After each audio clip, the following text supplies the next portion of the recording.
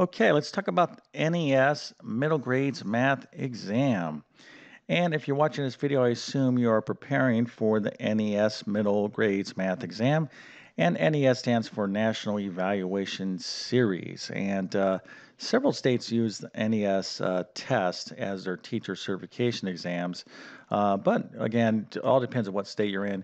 Some states like California, Texas, Florida, they have their own state teacher exams. And then some states use the Praxis test as their teacher certification exams. So it just all depends. But again, there are a lot of states that use the NES test as their teacher certification exams. So what we're going to be doing in this video is taking a look at a practice problem that you should be able to handle pretty nicely if you're fully prepared for the math you're going to encounter on the NES middle grades math exam. And I would characterize that kind of math as, or the math level, as advanced high school level math, right? If I had to give a kind of a description, I think that's the way I would describe it, because you're going to have to know more than just basic algebra and geometry, and obviously middle school and elementary level topics. You're going to have to know, again, more than just middle grades mathematics, okay?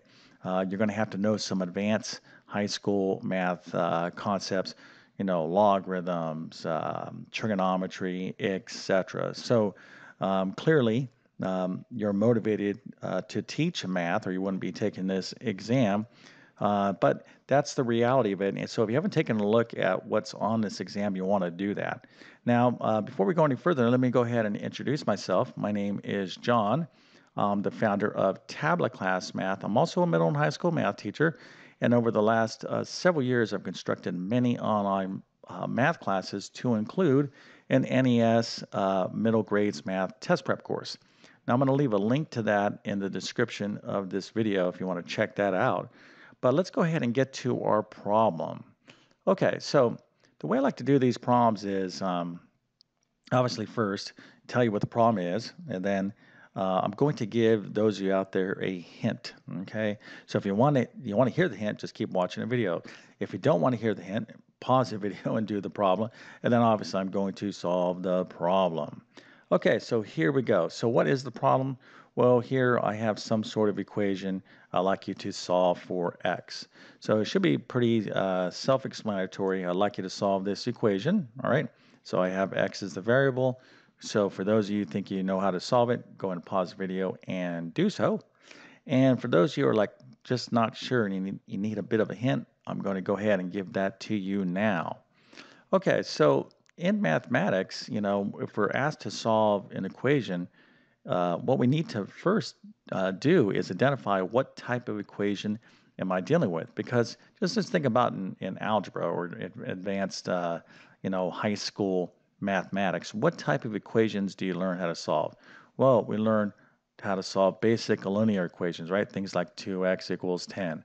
Then you have systems of equations. Then you have quadratic equations, right? I'm just kind of going here. Then you have radical equations. Then you have logarithmic equations.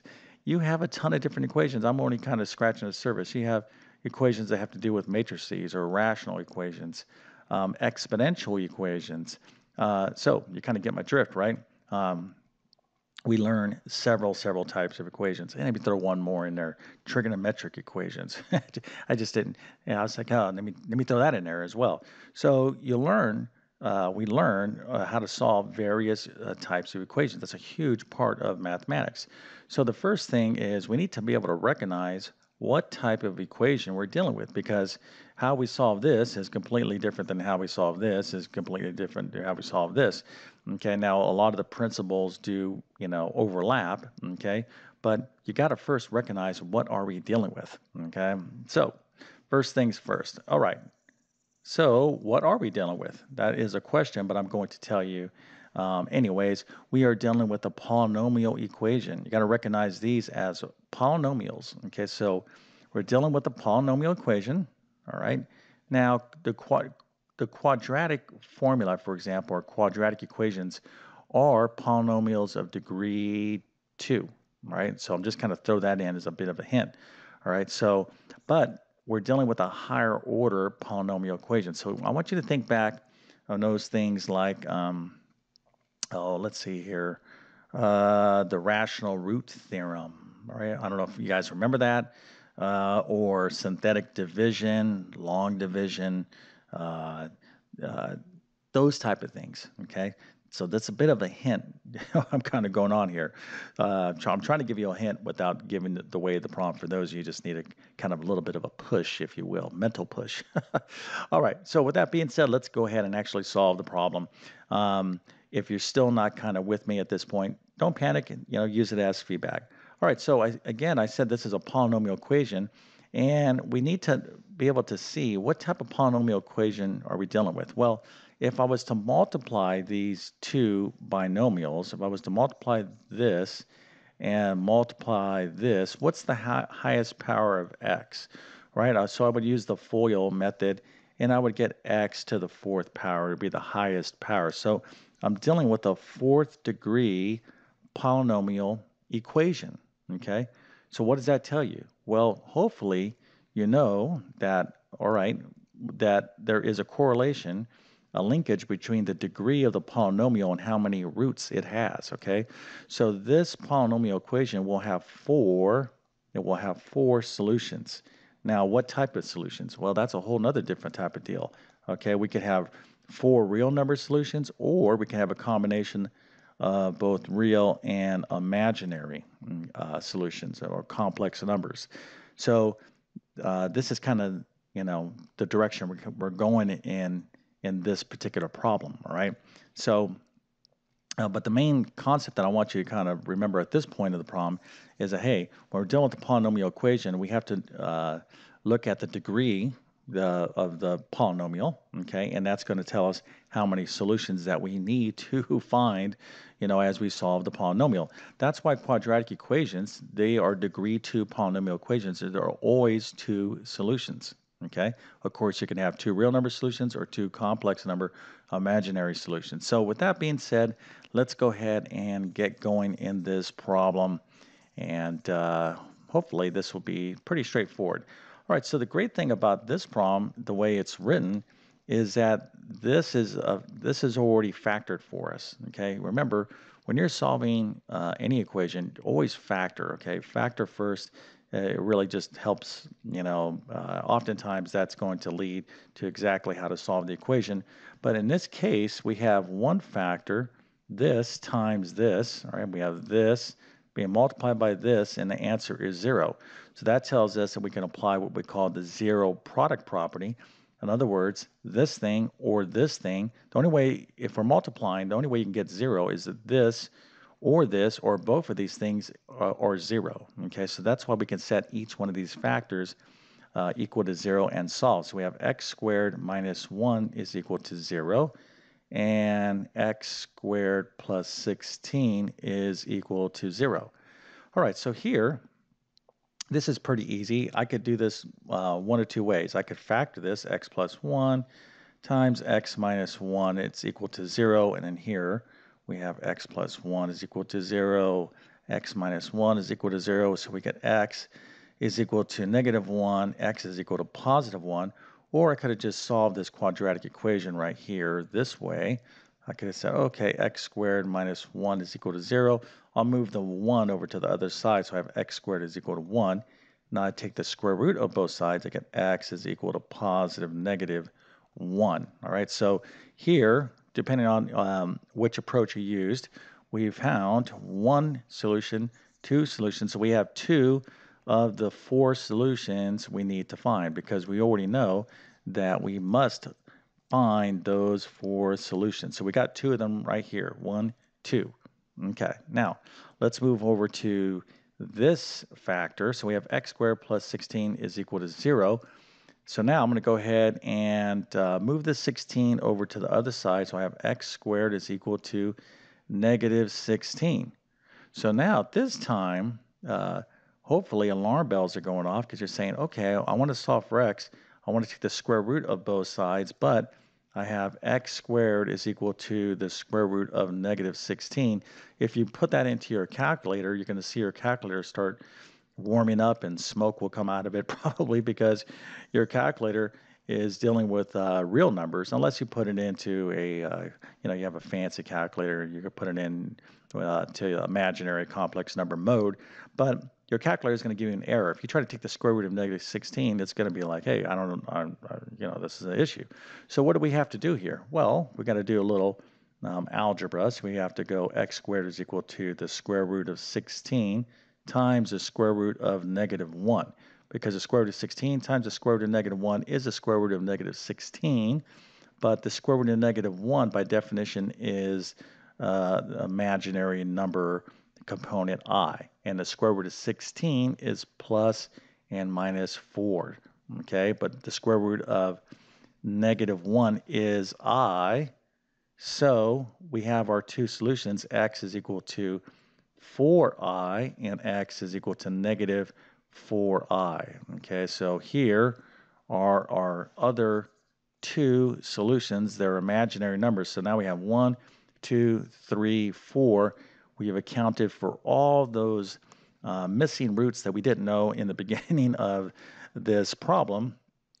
And so again, this is just an example of solving a higher order polynomial equation, right? So even something like this, let's say 2x is equal to 5. This is a polynomial equation of degree 1. This is a polynomial. So I could throw in a pop quiz. What is the definition of a polynomial? You need to be able to understand what that is, because at the middle grades math level, you're likely could certainly be assigned to teach Algebra 1 or maybe geometry. Yeah, there's plenty of schools that are teaching Algebra 1, high school level algebra at 8th grade for your more advanced or accelerated students. So you got to, know what these definitions are. If I'm throwing this term out, polynomial, like you need to know what a polynomial is. Okay, so here we have a degree 1 polynomial. So there's going to be one unique solution. Let's make this easy on ourselves. Let's say it's 10.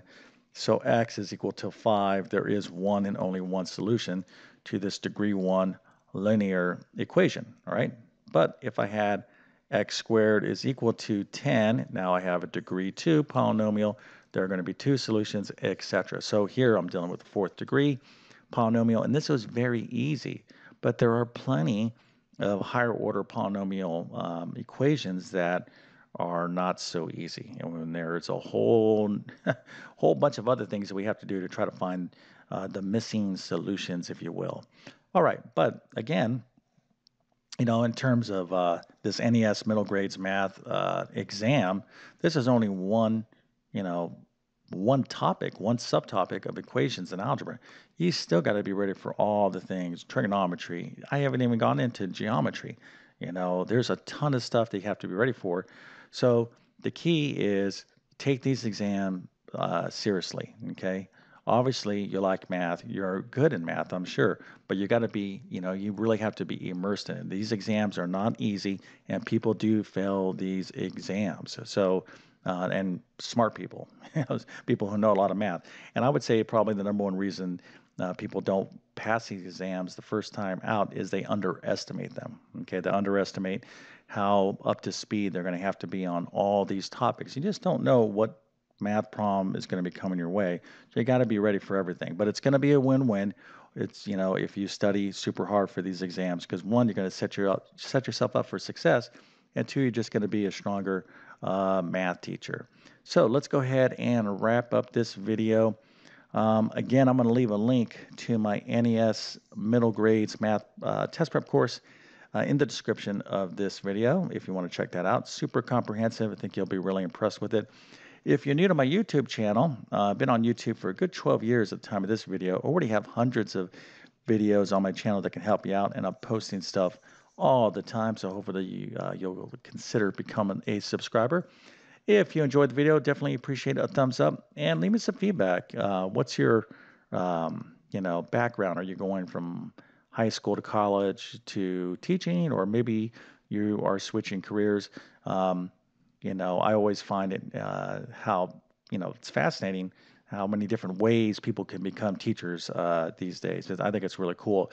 But just remember this: if you're new to teaching, that half of being a teacher is all the degrees and all the certifications, all that stuff, everything that's, quite challenging in and of itself, just to be qualified to get in the classroom. But the real education in becoming a teacher is learning how to deal with students, parents, administration, grading, all those things that really go on in day-to-day classroom, and that takes time and experience. I like to use the metaphor of being like an airline pilot, right? You can go to school, to a college and learn how to fly, learn all, everything there is about a jet and how to fly it. But it's not until you've, flown that jet for several years and accumulated 10,000 hours of flying where, you really develop the experience and to deal with various situations, etc. It takes time to gain experience, and there's just no other way to kind of get experience other than to spend time getting experience. So, once you pass these certification exams and you're in the classroom, look for those veteran teachers that can help you out, okay, and learn from them. All right, it's extremely important until you find your own way, and you don't have to be a copycat of a teacher as well, okay. So don't say like, "Ooh, that teacher, that they're like my teaching style, and this other one over here, I would never teach like them." You could have two teachers, completely different teaching styles, completely different personalities, both great teachers, students both love them, both highly effective. Learn what you learn from everybody. With those people who are successful, learn what you can and make it your own until you kind of find your own path.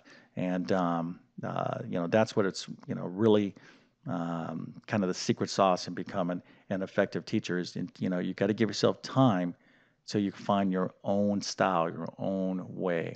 But first things first, first thing is you got to get through this certification exam. And with that being said, definitely appreciate your time and have a great day.